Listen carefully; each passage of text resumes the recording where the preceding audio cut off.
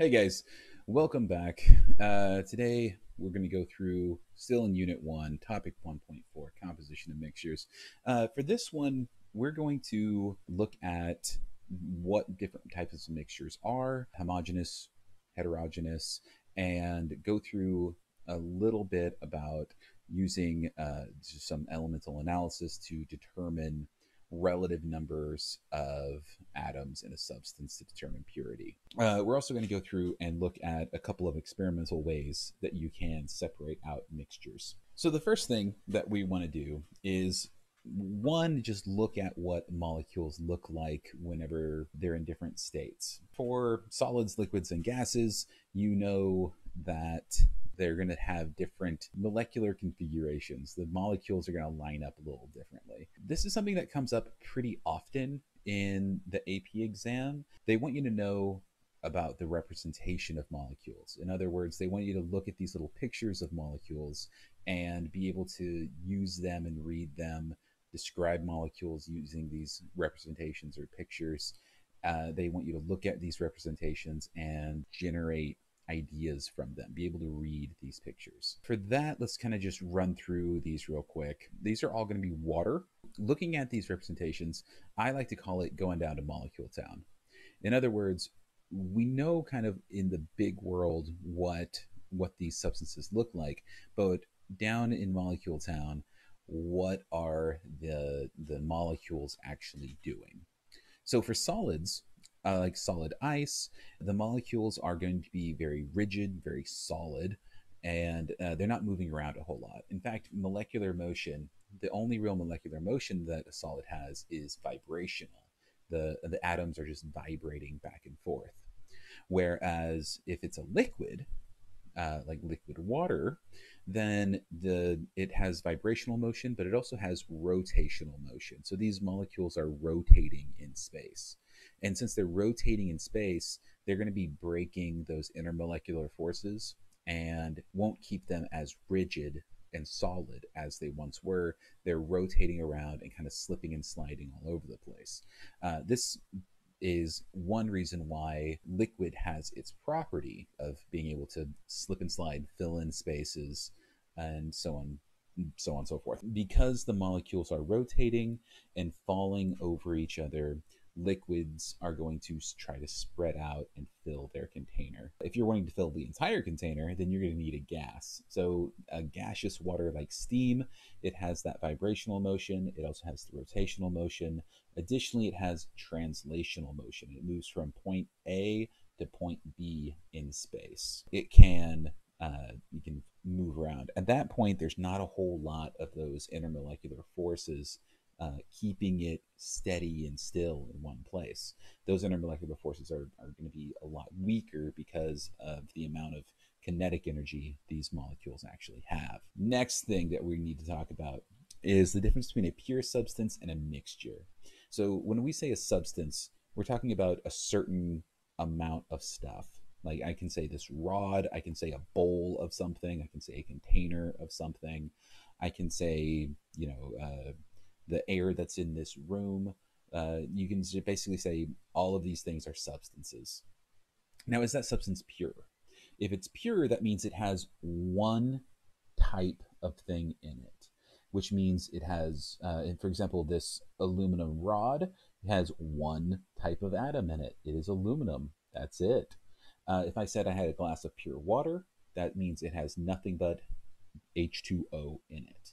If it's a little pile of salt, that means it's going to have nothing but sodium chloride in it. Those are all going to be pure substances. So that's going to be a mixture of things. Like if I take pure salt and I put some pepper in it and I mix those together, that's going to be a mixture. Now I have two different types of molecules, two different types of formula units, all mixed together in a thing. I was hungry when I made this slideshow, so I put a picture of some like Asian rice bean food here. You can tell that there's a lot of different stuff going on here. We have carbohydrates, we got some water in there, we got lots of proteins, we probably have some salt, we have some various spices in there as well, all sorts of different stuff, all mixed around to make this delicious looking dish. So this is most definitely a mixture. You are a mixture. You contain several different types of molecules. Looking at different types of mixtures now. We have homogeneous mixtures and heterogeneous mixtures. Homogeneous mixture is anything that is so well mixed up that all of the molecules are kind of evenly distributed across all of it. There's not one part that has mostly sodium chloride and one part that's mostly pepper. It's going to be evenly distributed across it. One way that I usually think about it is if I take a small sample of this, if I cut it in half and kind of separate the two cups of coffee here, then one side is going to have the exact same proportions of stuff as the other side. So if I don't drink my coffee with milk or sugar, but if I did and I put some sugar and milk in there, I stirred it up and I poured half of the cup, if I poured the cup in half and poured it half in one cup, half in the other cup, they're going to have that same proportion of sugar and milk and coffee. It's because it's a homogeneous mixture. Whereas a heterogeneous mixture, I kind of think of it like salsa, has tomatoes and onions and guacamole and corn and everything else that's in there. But if I take a chip and I scoop some out, I might get a chip full of nothing but tomatoes, or mostly tomatoes and a little bit of onion. Or I could go back in for the next bite and get mostly onion and a little bit of corn or something like that. No tomatoes at all.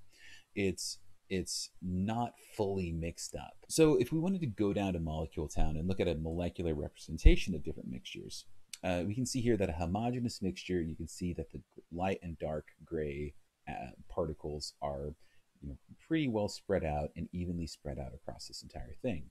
Whereas a heterogeneous mixture, we have little clumps going on. We have a clump of dark over here and a clump of light over here. These are not very uniformly distributed. So that is a difference between heterogeneous and a homogeneous mixture. All right, so you have different mixtures. What can you do with them? Well, sometimes we don't want them to be mixture. We want to purify that. We have a bunch of alcohol mixed with water, but I don't want alcohol mixed with water. I want just pure water. What can I do to separate this mixture? Well, there are three different separation methods that we can think about today. And the first one is going to be distillation. So let's say we have that alcohol water mixture. I can heat that mixture up, and alcohol has a much lower boiling point than water. Alcohol is going to turn into a gas long before water does. So if I heat up that mixture, that alcohol is going to come up in its gas form while the water remains liquid. So this gas form is going to come up here and go down this tube and hit this cooling jacket. So it's going to lower the temperature of the alcohol gas, turning it back into a liquid. It's going to run down and collect here. Now, once we have gotten most of the alcohol, we can remove that collection flask, and now we have separated out the water from the alcohol. That's one method of separating out mixtures. This method separates mixtures based on its boiling point. Each different separation method is going to separate based on some different property. And in distillation's case, we're separating based on boiling point. The next thing we're going to think about is filtration. Filtration is where you have some paper, some sort of filter paper, and this paper will allow small particles to go through, but large particles it will hold back. So this is going to be separation based on particle size. I think most people have filtered something in their life, either through like a sieve or even just made coffee. That's an example of filtration. So we have larger particles being held up, smaller particles going through. Separation based on particle size. All right, the next one is chromatography. In this, we have some sort of chromatography paper, some filter paper. We're going to take a mixture. In this case, we're talking about ink. Ink is actually a mixture of a lot of different substances, and we can put ink in, blob it onto this paper, and then put the very end of the paper into some sort of solvent. Now, some of you might remember that solvents will dissolve things. Solvents dissolve solutes. So a solvent is going to dissolve some of the substances in the ink spot, And as the solvent raises up through the paper using capillary action, the substances that dissolve from the ink spot are going to travel right up along with it, the water or whatever solvent you're using. And some of the substances don't dissolve very well. They take a little bit of time to dissolve. And so those guys are going to be a little bit later to the party. They're going to dissolve a little bit less. They're kind of lag behind. So that is how these guys separate, or how chromatography separates. It's based on solubility. How well does the substance dissolve in the solvent? If it dissolves really well, go straight up. If it dissolves less well, it's going to be further down the paper. So we have three different methods here of separating out mixtures. One is distillation, where it separates based on boiling point. One is filtration, based on particle size, and one is chromatography, based on the solubility of the substance. Okay. So there's one more thing that I want to talk about today, and that's how can you go through and looking at kind of what they call elemental analysis. If you use a mass spec to get the relative abundance of each different type of element in a certain substance, how can you use that information in order to come up with information on whatever it is you're working on? So let me kind of give through and talk about a scenario here. I have two beakers. We'll say this is beaker A and this is beaker B. And they both have 10 grams of stuff in them. Okay. And now I know that one of these guys is going to be mostly sodium chloride, but it's a mixture. It's going to have a little bit of potassium chloride as well. These are two different types of salts, so it's a mixture. This is sodium chloride, but it has a little bit of potassium chloride impurity in it. And we have another one that's mostly potassium chloride, but a little bit of sodium chloride impurity in it. Now, how can you go through and just looking at the relative abundances of these guys, tell which one is which? Now, you could go through and say, oh, we'll just check to see which one has more potassium or which one has more sodium, and that will solve that issue. There's another way of going about it, and this is kind of how I want you to think about things. Sometimes in research or just in science in general, you're kind of stuck because you can't do one particular thing, so you have to come up with a weird alternate way of going about things. In this case, I'm going to show you that you can do this same thing. You can tell which one goes where if you just look at the chlorine, just by looking at chlorine. Let's think about it for a second. Both of these containers have 10 grams, right? Okay, and that's going to be our first piece of information. It's the same mass in each beaker. Now, which one of these guys, or what's the difference between the sodium chloride and potassium chloride?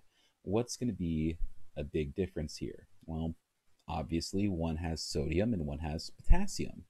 And if you look at a periodic table, you see that the sodium weighs a lot less than the potassium. Okay.